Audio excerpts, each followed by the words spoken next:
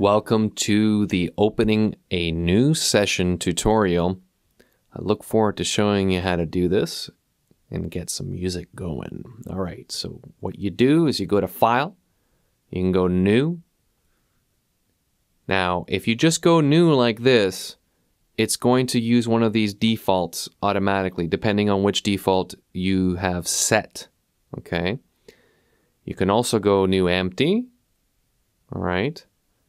These are a bunch of different templates that I've created as well. So what we're going to do is we're going to go New, and we're going to go New Empty. And you can save this in your documents. You can also save it in an external hard drive. It depends on what your needs are.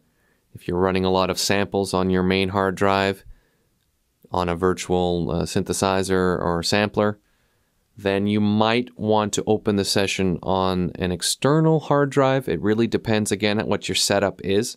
In this case, what we're going to do is we're just going to save it in the Documents folder, and we're going to call this Opening a New Session.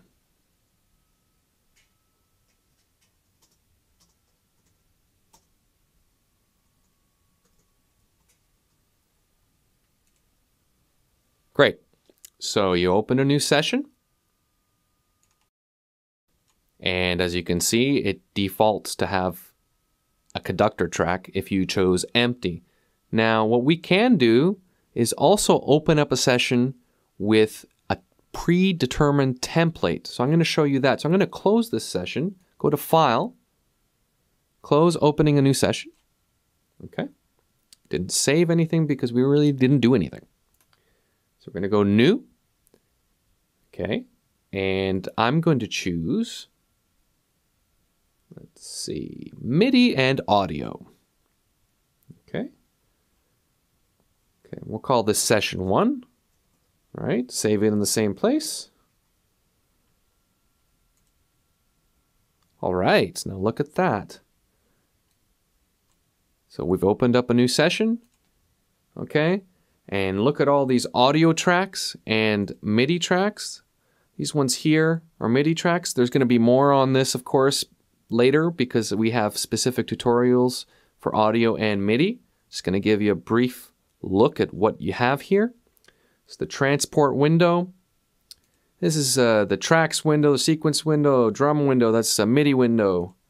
Here, quick scribe. There's a notation associated with your MIDI. Mixing board. Song mode. We don't have this enabled yet. We'll go through that later on. Sound file. This is a great sound file editor. We'll be able to do all kinds of interesting things with this, whether it's manipulating the pitch, the tempo, the volume of samples. We can quantize audio in this window. It's really useful.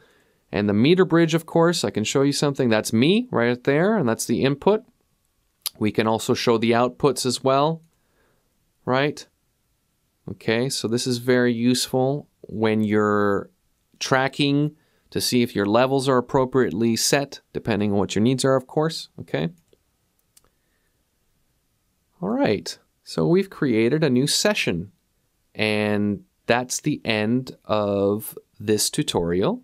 The next tutorial, we're going to deal with adding new tracks and what kind of features are available to us when we decide to do that.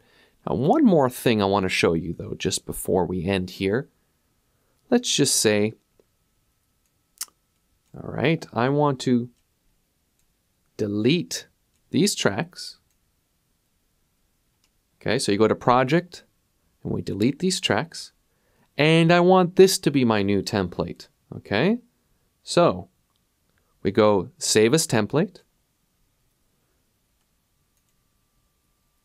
And as you can see, we can type the name.